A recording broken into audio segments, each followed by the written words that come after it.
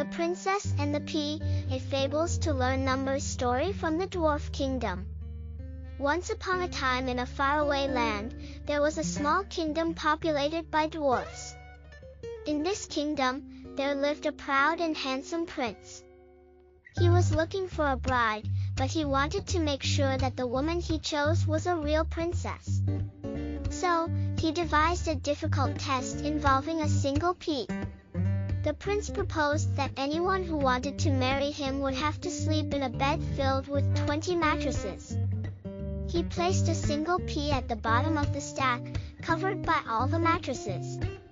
He then declared that anyone who could feel the pea through all the mattresses was a true princess.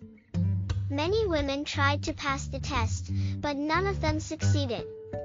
Then, one day, a beautiful young princess arrived and announced that she wanted to marry the prince.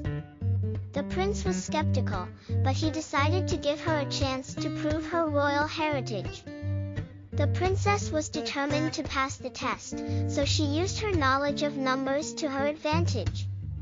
She figured out that if she evenly distributed her body weight across each of the mattresses, she would be able to feel the pea at the bottom. So, that is exactly what she did. The next morning, the prince was amazed to find that the princess could actually feel the pea through all the mattresses. He was so impressed with her cleverness that he decided to marry her.